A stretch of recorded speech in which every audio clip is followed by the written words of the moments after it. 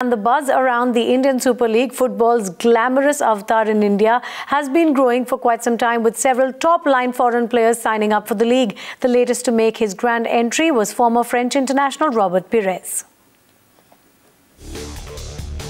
One of the Premier League's biggest superstars, part of the famous Invincibles, Robert Pires set foot on Indian soil. The former French international touching down in India to a rousing welcome. Excitement amongst fans reaching fever pitch, and Pires was floored by the reception.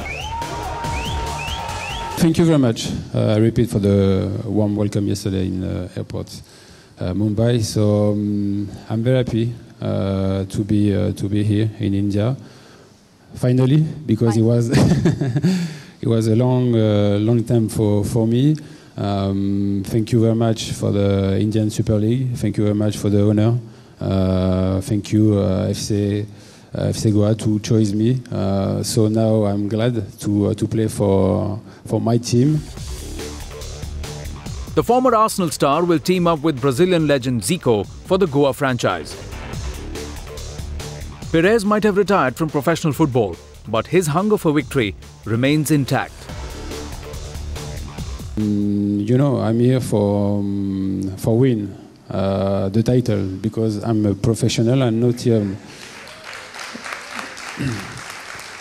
Because I'm not here like a tourist. I think India is a very good country. I love food spicy, but the priority is the football. Pires unveiled in a glittering ceremony in Mumbai, with Indian cricket star Virat Kohli putting his weight behind the ISL and the Goa team. Kohli, a co-owner of the Goa franchise, showing some of his footballing skills.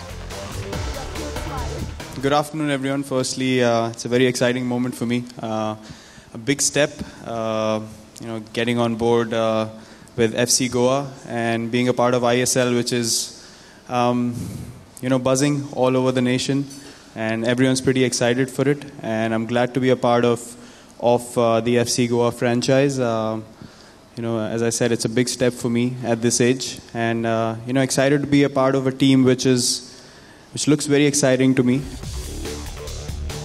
A World Cup and Euro winner with France, and a two-time English Premier League champion. The 40-year-old is part of a bevy of foreign footballers expected to attract the eyeballs. And the signs so far are encouraging.